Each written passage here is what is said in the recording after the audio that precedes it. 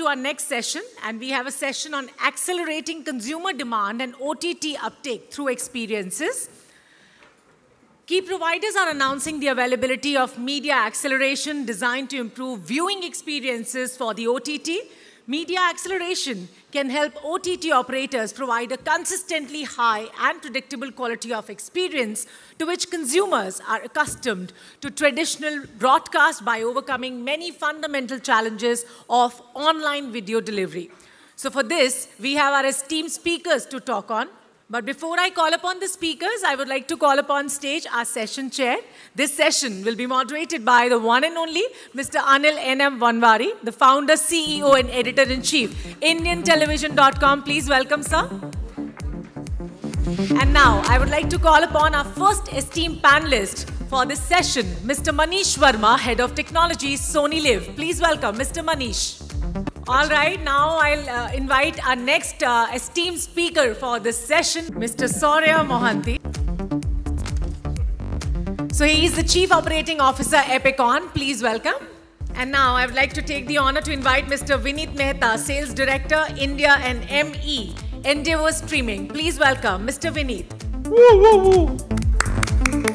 I request you all to please put your hands together for all our speakers. And now I would like to invite on stage Mr. N.K. Rouse, COO NXTDigital. Please welcome Mr. Rouse.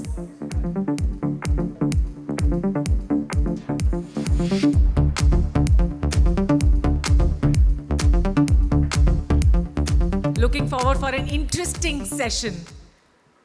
Yes, it's afternoon, late in the afternoon, and we've had a great session before this one. And I'm seeing the room getting empty. Please go out and fetch all your colleagues inside. It's going to be a very, very interesting session because these guys really work hard at creating those customer experiences. So let's find out. I'm going to ask the audience, what experience are you looking for when you're using an OTT? Can somebody tell me? This is just to wake you all guys up and make you all participate. Can I have a mic for the audience, please? Anyone raise your hand and what experience are you looking for in an OTT? I've got somebody here wanting to speak. Here. You raised your hand. Now you've got to speak. Now you're stuck. You raised your hand. What experience are you looking for from an OTT? Yeah, hi. What experience are you looking for? So the experience, first of all, has to be, when I open up, an app, the UI, Who are you, UX. by the way? Identify yourself. My name is Kaushik Azardar, and I represent Khan's Studios, so I produce content. And of course, I've been a co-founder of one of the OTT app called Your TV. And so basically what I have, when we had a little research done, so the first thing is the UI, UX. That has to be very appealing for a person to go inside, to see the content. And then, of course, how the contents are being placed. So the UI, UX. So the first one is UI, UX. UI, UX. So yes. Kaushik, pass it on to at the back. Let him tell us what he's looking for, what experience. Yeah, hi Anil, hi everybody. I'm Rahil Khan, I'm a screenwriter and film director. So when we go to any OTT platform, the first thing we look for is it should not bore us for not more than 2 minutes. If anything bores us for more than 2 minutes, we just want to either skip it. And so you're looking for content and story. And entertaining content. And entertaining. Anyone else here? There, you've got 2 other people out there and there's 1 more person behind.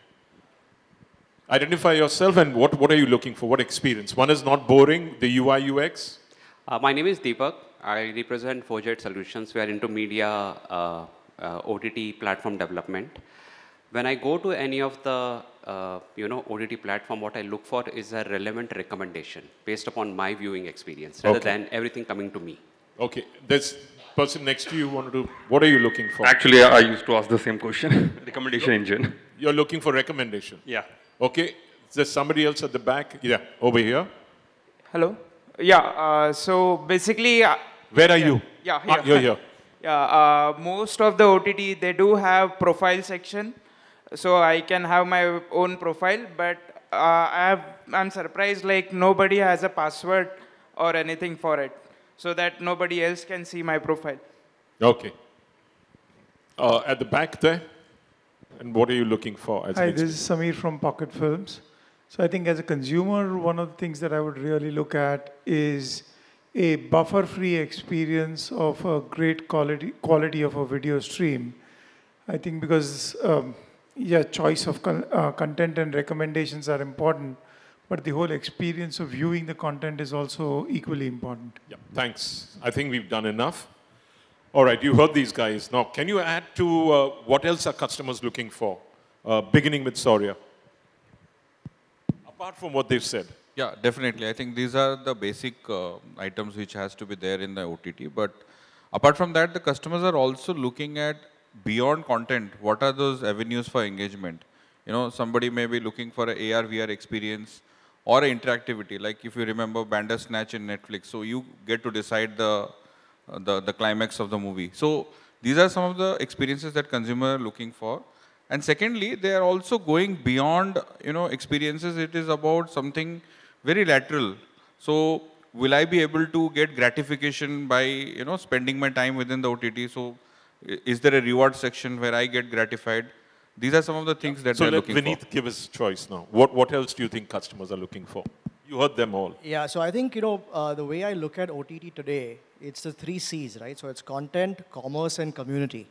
And the way OTT has evolved, I think the latter two, so content is obviously a given, it's table stakes, you have to have fresh content being uploaded on a weekly or a periodic basis to engage the audience.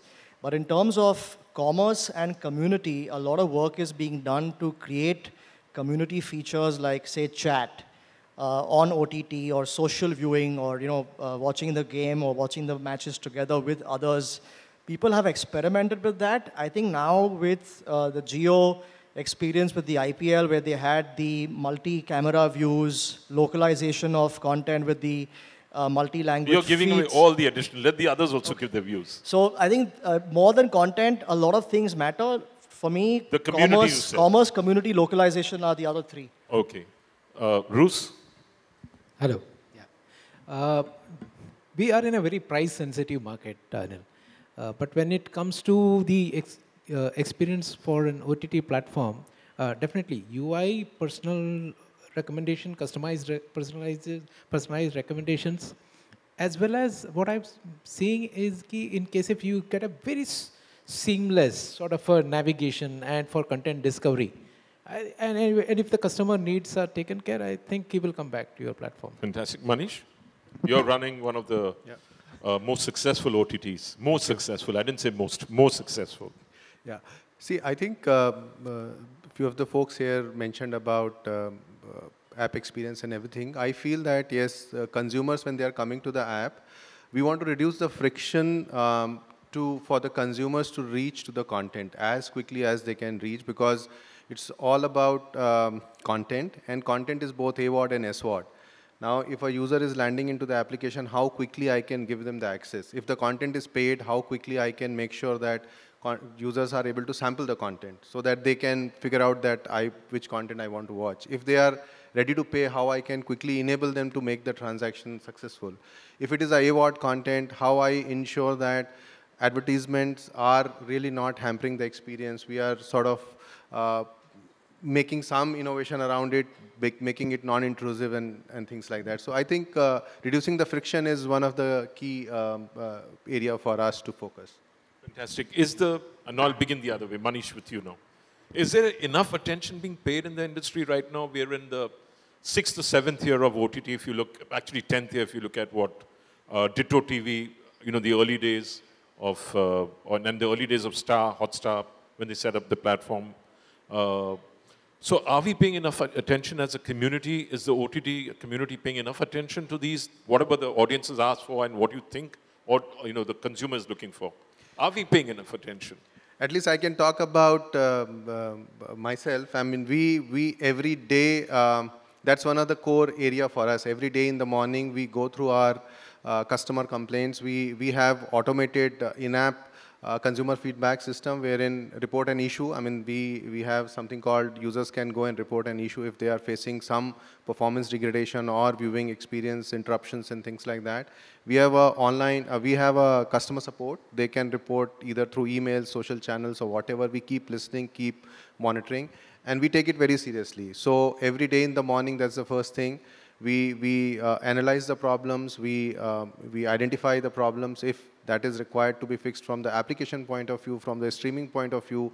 Buffering is one of the key area, and we keep on, I mean, there is no silver bullet for reducing the buffering, given that the fragmentation of the network and everything there. So we keep on trying to find out the ways, either optimizing our content transcoding, encoding, packaging, and things like that, or consumer experience. Player is one of the key area. So I think, yes, I mean, we are putting a lot of efforts. We are hearing our consumers, and even one consumer, you listen to every consumer, or you receive every, or you listen to a mass of complaints. Somebody says, I'm getting buffering in Bihar. Then do you go and talk to the telco, or how do you deal with that? So consumer is consumer for us, and we see, I mean, the problems are mostly in tier 2, tier 3 cities. And if we don't hear to those consumers, I think we'll never be able to give the experience to, a consumer is paying for the content, whether he is in metro or in tier 2, tier 3, does not matter. Everyone wants to have that experience, and everyone wants to have the seamless experience. And the same is true even for the metro consumers. I'm not always watching on broadband. I'm traveling. When I'm traveling, my bandwidth, my device, and everything is different. So I think we don't differentiate a consumer. Consumer is consumer for us, whether he's tier 2, tier 3 town, whether he's on a mobile device, on a connected TV, or wherever. We go through each and every feedback, and we take care of, I mean, we take them seriously and action on them. Yeah. So Rouse, you'll have recently launched your app. Yeah. And one of the things we didn't talk about is making it available on every platform, whether it's Roku, whether it's Apple, whether it's Android, or whether it's a Fire Stick. So is that part of your plans of your new app, or are you all only available on Android right now? So right now, we have just launched last week. We have partnered with OTT Play, Hindustan Times Group. Hindustan Times Group, if you all recollect, they started the app as just as a recommendation app. But over a period of time, they have really worked out into a nice super app. So we had a lot of deliberations with other platforms, and then we finally decided to go with OTT Play. We are in the early stages of aggregating different aggregators into our app. By the way, he's becoming an aggregator of aggregators, which I find quite different from what the aggregators are doing. Yeah, so it's a, we are into a distribution of linear channels, and we have just graduated to a platform of OTT. It's a learning for us, and we are trying to see how we can be slightly different from rest. Definitely, one of the idea was to aggregate the aggregators, but the other is also to start creating a customer-centric content for my app and for my subscribers. We started with Android. We are finalizing with OTT Play for iOS and for Samsung and for LG operating softwares. We definitely want to be right now for our basic network, and it's a more of a B2B platform right now. We don't intend to go in a B2C way to start with.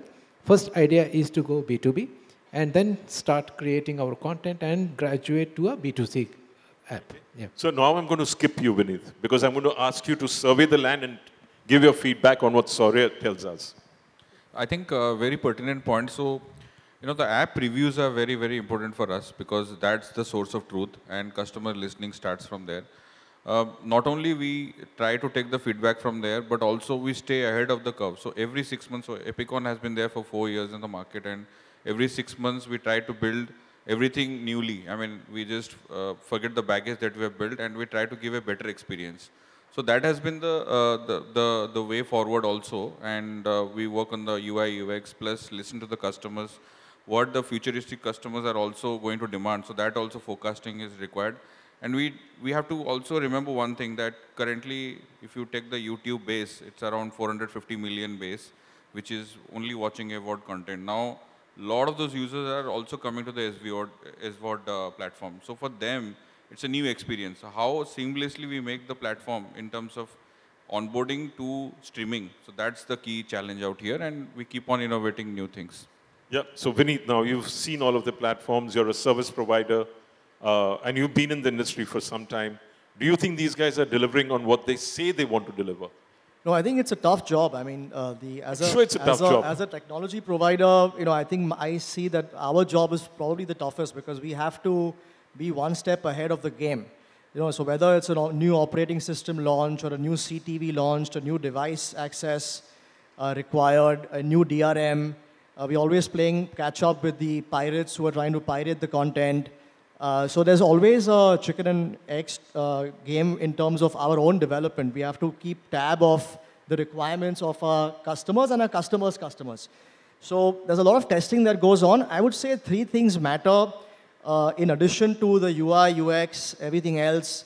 As far as Endeavor streaming goes, we are part of the Endeavor group. We power up some of the most scalable and large platforms out there like the ICC, WWE, UFC, etc., large direct-to-consumer sports brands. They come to us and say that we are looking for a technology partner that can do three things, is reliable, offers a close to 100% uptime commitment, it does not fall down or does not fall across when there's tremendous scale, so is scalable and is fast. So, when you guys are looking at launching your own platforms and even, having new innovations, these are the three fundamental things that need to be checked in place. So one, it's reliable. Second? Scalable. India is about scale. You have millions of users coming at the same time, especially for live events. And speed and fast. So also nimble to innovate. Sure. So have you seen that happening in India? I haven't. I haven't seen too many changes of interfaces, UI, UX. I'm not seeing that happening to a large extent. Netflix has one of the best UI and UXs, but the rest of the players are still trying to find the UI and UX. If I'm correct, Manish might not like what I'm saying, but neither will Sourjya, or neither will Rouse, but are they doing enough on that front? I think UI, UX, I would say yes, there is room for improvement across devices. And also I think the challenge is that we're now dealing with not 3 or 4 devices, but 15 plus. You also have the diaspora audience, the Indians outside India who are watching content on the Rokus, Apple TVs of the world. So you have to deal with a bunch of other devices as well. So UI, UX and uniformity of UI, UX across devices is definitely a challenge and an area that folks need to look at. But I think also, depending on the genre of content, interactivity features can be experimented with. We are seeing that in the West. So fan engagement, trying to create more loyalty and having mechanisms. We can come to that. This is another, we will proceed with that.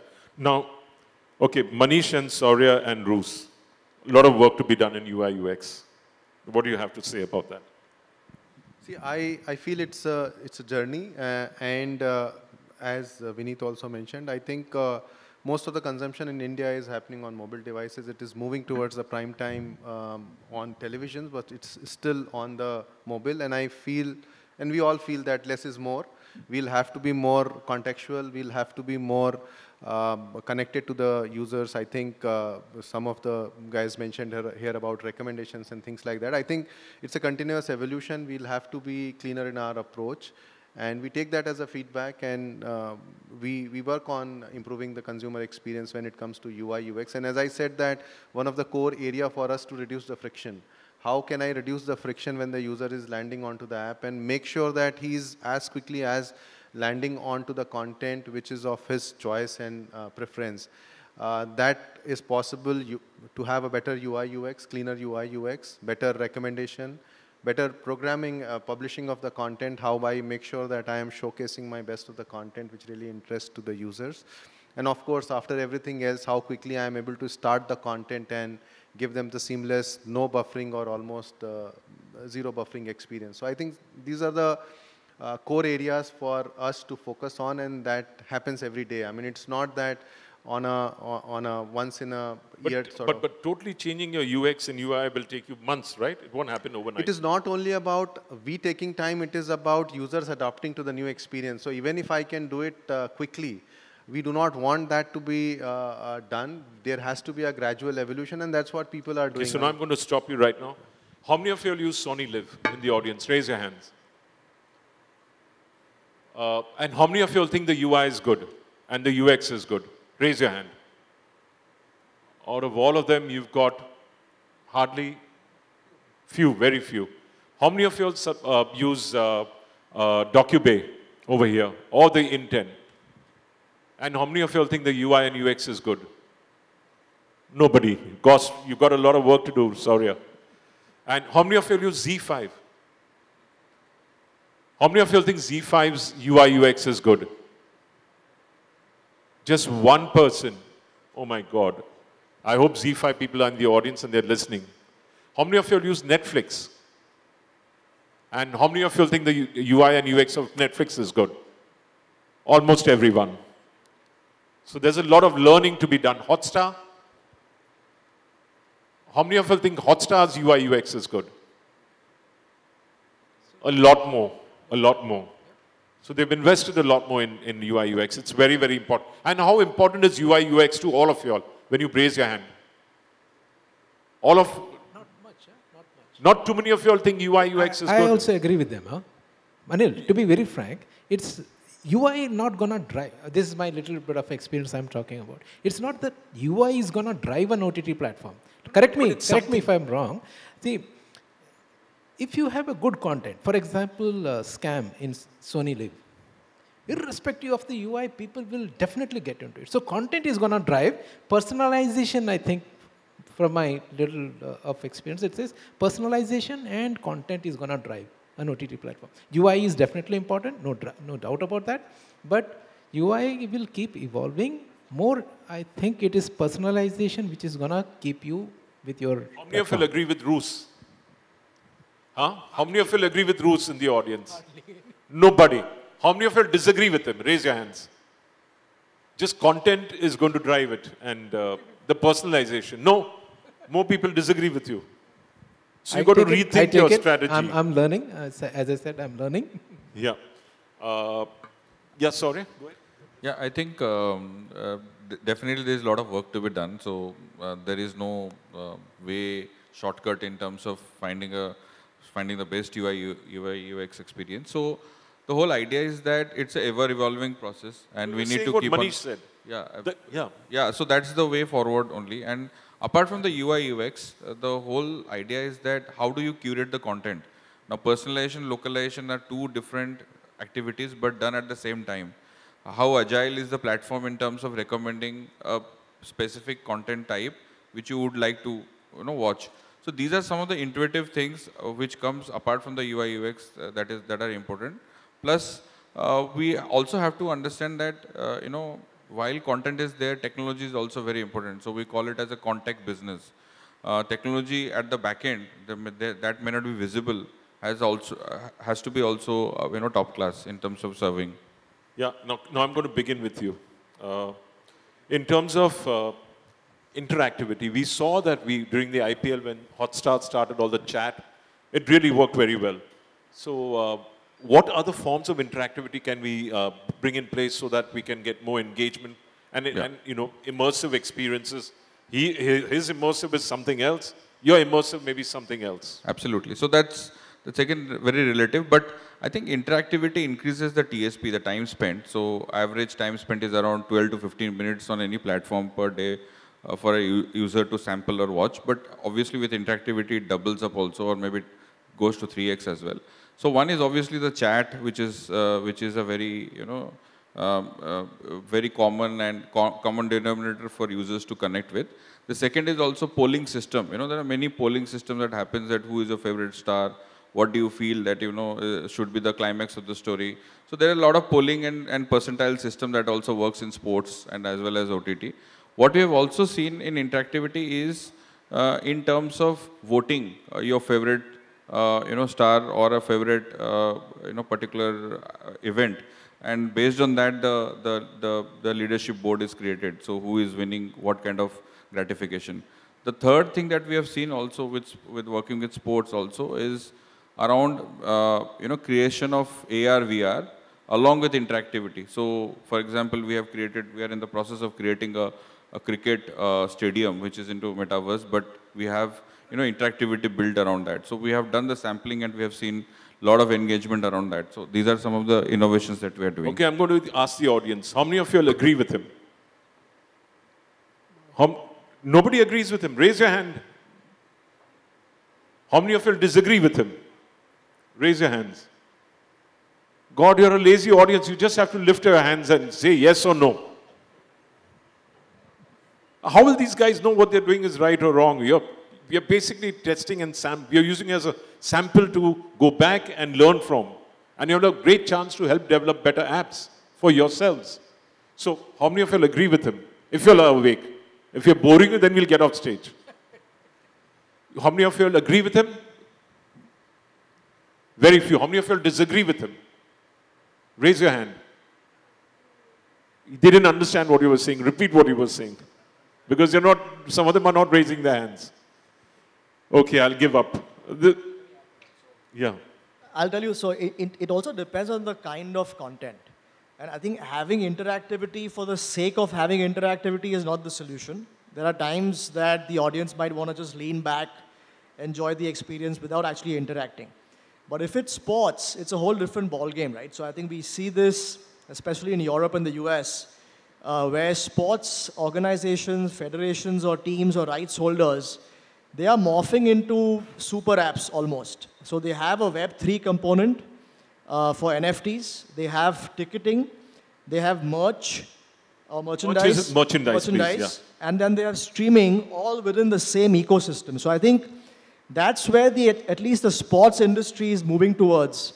And to take that a step further, we also have the teams going direct to consumer, trying to build their own fandoms, so to say. So interactivity for sports is a lot more applicable in my take. Sure. Now I'm going to skip. You just launched, so you won't have much of experience in fan engagement. As far as you all are concerned, he says sport, but I think there's a lot of fan engagement and community which can be built around even general entertainment. Do you agree or disagree? So, see, as a content owner or a content provider, it works both ways. Whether I want to have the distraction when the customer is engaged with the content and want to have the interactivity at that point in time, or I want to have the contextual interactivity or the engagement. I think what we feel that the interactivity and the engagement should be very contextual, should not be intrusive. For the sake of having it, somebody is watching a scam and suddenly I throw up some interactivity saying you like the content, you don't like the content. That's not the right way of having the interactivity. Interactivity should be looked at from the point of creating a fan base, or we feel it like when the user is coming onto the platform, how to convert a user into fan by bringing in some sort of an engagement tool, by bringing in interactivity, which feels that users should feel that this is my space, this is my app, this belongs to me. I mean, that is when he starts feeling about that connectivity with the application, that's when I think you are able to purposefully use engagement and interactivity. Otherwise, when I am throwing up the content, I definitely should not use the interactivity in the intrusive way. Having said that, we run one of the most popular interactivity platform in the country, which is Play Along, KBC Play Along, wherein we have seen for a 1-hour game show, our interactivity and the engagement is upwards of 45 minutes. Most of the users are connected and playing along with the broadcast show. 45 million? 45 minutes. Minutes, sorry. Yeah, most of the users are going to the last... And how many are engaging? They are all engaged, right? They are how many are logged on to KBC? So we have seen a peak concurrency of 1.6 million users playing the game show along with the broadcast. And that's a fairly decent number. Users are sort of hooked on to that. And that's a interactivity which is users are coming only for that interactivity. Because they are connected, they like to play along with this, with their idol. Mr. Bachchan is hosting the show and things like that. And there is a different sort of engagement with that show, right? So that interactivity exists in the platform. But again, as I mentioned earlier, it should be very contextual and it should be treated that way. Yeah, if you look at Big Boss on television, Big Boss on OTT, it's a totally different ball game. Is it a different ball game in your case also as far as KBC is concerned? Or, you know, because on Big Boss you get to see things you don't get to see on television, on the Big Boss OTT. So are you all looking at a different experience also to drive that engagement, or is it the same live? It is the same live, but yes, we have introduced the different components of interactivity like polling and trivia and things like that, because we have some time in our hand wherein we can do some sort of other stuff also before the game starts or after the game, because users are coming even after the game also. So when they are coming, what sorts of interactivity we can bring in, what sorts of trivia we can do, what sorts of poll we can have, and things like that. So we are doing little more than just the game show, which is really becoming the engaging factor for the users. So, but isn't there a battle between television and OTT? Television, your television guys want to continue to have an audience on television while you all want to increase engagement on OTT. So how do you resolve that battle with your television guys saying, we need to get the viewership, and you put them onto the OTT, they don't engage with television? No, so what we have seen in data is that, close to around 65 to 75% of users come to watch live TV. So catch-up is a very big, item within the OTT, content bucket. So we get the same kind of consumers who watch the TV coming onto the OTT and engaging for the live. So we get a wider base of audience from linear to OTT. So the engagement, in fact, increases. They like their favorite shows which is coming in the linear, half an hour back, and they can catch up also after 1 hour in the OTT. So I think the consumer stickiness also increases on the OTT because of the linear. In fact, it works on the other way around. And that's a very positive point where the interactivity base also increases. And the more time they spend, they obviously, if the program is behind paywall, they tend to pay up. Or if it is free, then obviously the watch time increases, and then the ad monetization can start. So it's a symbiosis relationship where linear and OTT amalgamation happens within the streaming app. Catch up and the female audience, what we have seen over past 4 to 5 years, have increased within the OTT realm. While the TV set may be having some kind of, shortcomings where the remote is with one person and there are 5 people struggling to watch their favorite shows. While OTT is non-linear, they can watch any show with live streaming or on VOD format. So format is also a very positive part in the OTT. Yep. Anything else you want to add, Rouse or Manish? No. See, I think we are the digital, so we would definitely love to have people watching on digital. But I think, yeah, it's a non-linear. People come and watch as per their convenience. And especially live sports, we have seen that more and more consumption is happening because it's as per your convenience while you are traveling. What about GEC? The general entertainment content, your fiction shows, because are we doing enough on that front, or are we just still struggling to understand what to do with sport? I think GC is more of a catch-up, which people are still, there are a lot of people who are working and they want to catch up, and we have seen that catch-up is happening on those GC shows. Other than that, I probably may not have too much insight on that. Okay, what about the original side? Your scam, for instance. I'd love to know, but I think Prime used to have it where I used to go and scan the act. I used to just roll my mouse over the actor's face. I got information about him on the side. I don't know if that's coming into the Indian OTT apps. So you're talking about the X-ray, but yeah, there is a lot of such information already available, right? You have the synopsis, you have the actor and all other casting crew and all other information by available, scrolling over the actor's face. But that is not there yet. But I think some of those components. Because then you can go and. I'm not sure really how many times personally I have used it, because when I'm watching a good content, really I want to know who is this person is at that time, or that's when I have enough free time and I just want to go and browse something. My sense is again the same thing. It's a creative output. People have spent, we have spent so much money to create that creative output. Really, do I want users to get distracted at that point in time when they are really engrossed into the content? That's something. So for example, just to give the analogy, right? For example, there are a lot of people making their content shoppable by bringing in the interactivity. Do I really want to do that for my original content or for my GEC, which is like a daily soap? Daily soap probably would be a better place to do it, right? Wherein people are relating to the characters and people are dresses and jewelries and all other stuff. But do I really want to do that for my 2-hour original content, wherein it is more distraction rather than bringing in the interactivity? My sense is it will more be well suited for the GEC shows which is happening on a daily basis and things like that, rather than having it for the originals, wherein I want users to be focused on the content rather than getting distracted here and there.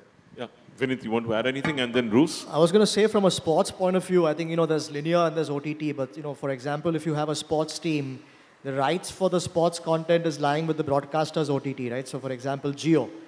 But then you still have Mumbai Indians who I think had a record number of viewers watching their content on the Mumbai Indians website and social channels. And they were just producing, off-shoulder content, player interviews, behind the scenes, live streaming from their bus to showcase the players while they approach the stadium and stuff like that. So I think it's not only about, the GEC content from a sports point of view. Also, there are ways to engage your audiences with innovative content formats on your own owned and operated platforms. I think they changed the clock. I've got 1 minute 44 seconds. I just looked at it, it was 8 minutes. Suddenly it's become 1, but we'll take it that they want that we've spoken enough. Any last words around increasing consumer engagement before we wrap it up? Each one of you. Yeah.